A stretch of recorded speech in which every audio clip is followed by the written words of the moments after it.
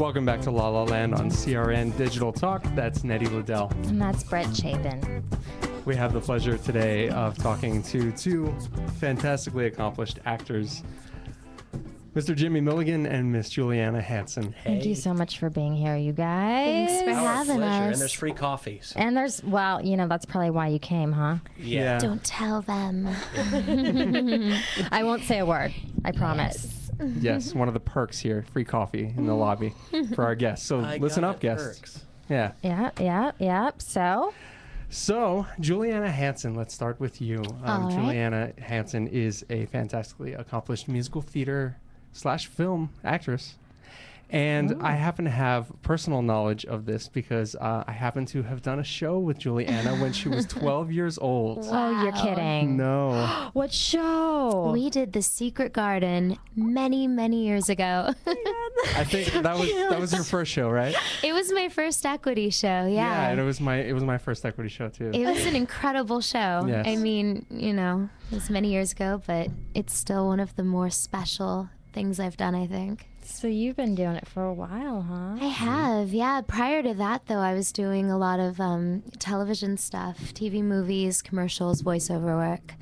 But that was my first venture onto stage. And you were the lead in that show. She played Mary Lennox. You weren't scared?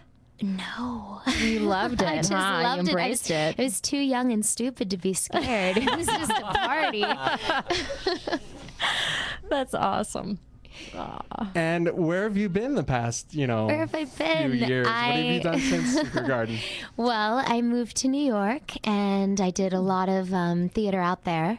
National tour of a Broadway show. I had the opportunity to star in Thoroughly Modern Millie in several cities across the U.S. How was that? Which was awesome. It was really cool. It was kind of my next big step, I guess. I did a lot between Secret Garden and then, but it was sort of like the next level, you know?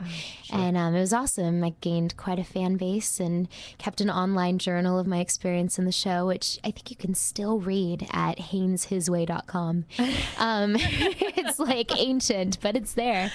How did you roll into that? Was that like a fame type thing where you got on the stage and they're like 5, 6, 7, 8. Okay, next line up. Was it like that? Luckily not. You know, the whole cast had been put together for the tour while I was out of town doing a different show, so I missed the first round of auditions. Oh, that's nice. And at the last minute, they lost their Millie cover on Broadway, so they bumped a girl up from the tour to the Broadway production.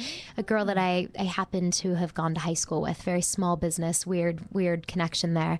And they held last minute auditions to replace her, and I ended up walking into that role, which was pretty awesome. Oh, Fantastic. man, I just got the chills. That's so cool. So I'm sorry, go ahead. I was just going to say lots of New York stuff originated a role off Broadway in Saved, which was based on that film with Mandy Moore, Macaulay Culkin. Okay. And then went to grad school in England, and I've just gotten back to LA, so that was pretty Welcome awesome. home. Thank you. Wow. Is LA your home? LA is my home. I grew up here. How was grad school in England? It was life-changing. What was it? I went for my master's in acting. And Where? the Guildford School of Acting. It's in Surrey. It's a little south of London. Fantastic sounds program. fantastic. Yeah, it was amazing. Oh, man. Great. I bet you met a lot of really interesting contacts there from the U.S. as well, or all around the world? I did. I got connected with a really well-known director over in England who then happened to introduce me to a director from New York that had worked with a director who directed me in something I'd done in New York. So it was another weird kind of connection thing. But I got to meet a lot of people who I'm still in touch with. I'm telling you, careful who you make angry. It's a small world. I try not to make anyone angry. Well, yeah, good. And you just got done working on a cruise ship. I did. I went on Crystal. It was a guest appearance for just one cruise to Alaska. It was a 2-week thing, but I performed twice in that period of time and then had a nice little vacation out of it too. Great. Which is really cool. And you also did, there's something I've been wanting to ask you about for years, actually. You worked on Pride and Prejudice. I did. Pride and Prejudice. The musical. Yes, they are hoping to take it to Broadway. I did the pre-Broadway run Pretty of heavy it. for a musical, huh? It is, and they've tried to make some heavy shows before. I mean, Tale of Two Cities made it to Broadway. Les Miserables, of course, is like one of the more successful. The heaviest, right? Yeah, and that's very heavy. Pride and Prejudice is beautifully written. It's pretty incredible. Yeah. I hope it goes. I play Jane Bennett, who's one of the main girls. Awesome. Yeah. Well, thanks so much for coming in, Juliana. Thank you. JulianaHansen.com for Where can we information find on you? Juliana. And give us a call, guys, at 1-800-336-2225. We've got 2 pairs of theater tickets today. One for Heavier Than at Boston Court, which we've both seen, and it's amazing. And one pair of tickets for Rabbit Hole at Theater Palisades, which is about to open. We're doing a live broadcast from there on Friday night.